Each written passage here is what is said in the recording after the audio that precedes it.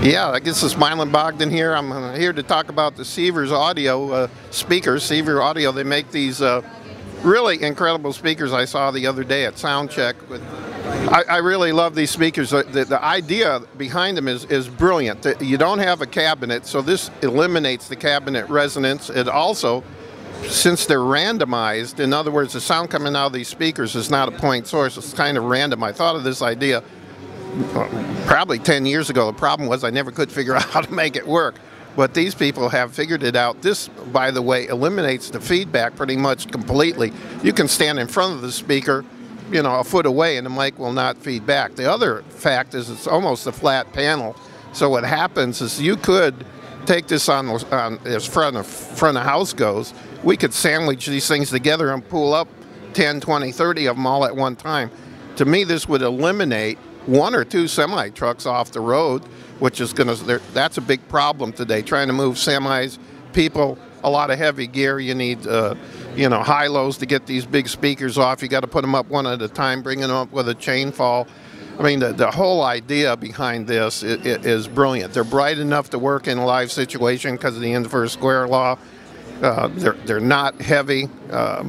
So there's a lot of advantages to this. How they ever figured it out, I don't know, but it's a brilliant design, and I think this is the future of live PA, maybe even studio work, because of the problem when you're building a control room today and you want to get the sound accurate, you pretty much have to build a concrete wall to put the speaker in to stop the resonance from going all over the room. And the fact that they are random means that it's not a point source, so it's moving all the time, and this is what stops everything from feeding back and also creates it has actually a point source sound still. It's pretty mind-boggling. What's even more amazing, since it's not a point source style system, in other words, it's just not one driver coming out and it seems random, you would think that the sound quality wouldn't be there. You wouldn't have a distinct image, but it is there. Surprisingly, it's very, very accurate. I found the mid-range to be extremely pleasing to me. That's where it needs to be. There's plenty of high end. The cymbals aren't distorted, and the fact too, there's like you don't hear any slew rate style distortion, which sometimes mostly comes from the amplifier, and sometimes the speakers are not that accurate. But this system is very nicely flat where it needs to be, and you could actually mix on them. So clear for me, playing in front, no feedback. I mean, I loved it. What about you, Christopher? Did you love it? I loved it. How much did you love it? I loved it so much I want to do it again. Why did you love it so much? The quality is great, from vocals all the way down to lead guitar to bass, and I can hear myself, which is always great for a drummer because, you know, we normally set the volume level or we have to follow somebody else, so all-around sound was excellent. That's amazing. What about you, Jack? One word, perfection. Perfection. It's big time. Brother? Thought it was great, being a guitar player, being able to hear everything and not just myself or what's on that same side, so it was great. All positive stuff.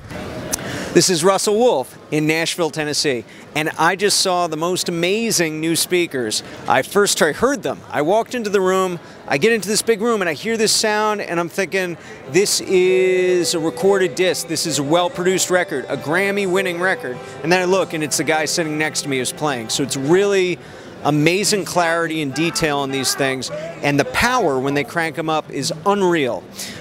So what happened next is I get on stage with this artist Peyton Parker, who I'm producing, and we're playing with the full band, and we're in front of the speakers, not far in front, no feedback whatsoever, great bass response.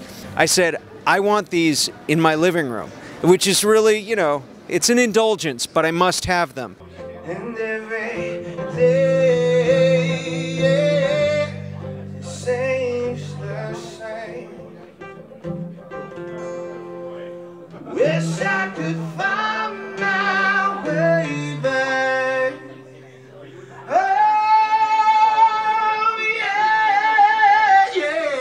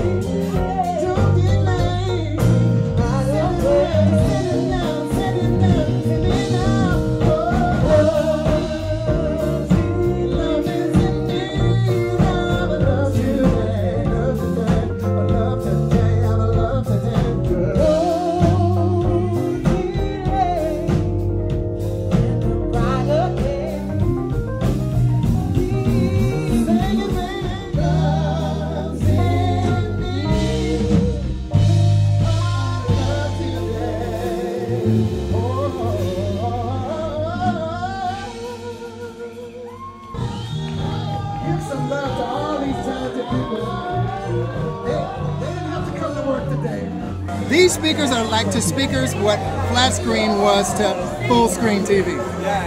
And yet, they're so much more crisp and they don't feedback. It's crazy. Yeah. It's crazy.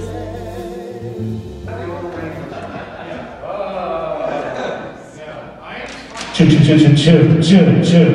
Now bring it up. Chill, chill, chill, chill, chill. And now I'm standing right in front of here. And chill, chill, chill. One, chill, chill, chill, chill, chill, chill, chill, chill, chill. So that's still there. That's probably the microphone.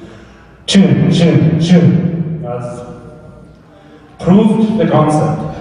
I really love these speakers. The idea behind them is brilliant.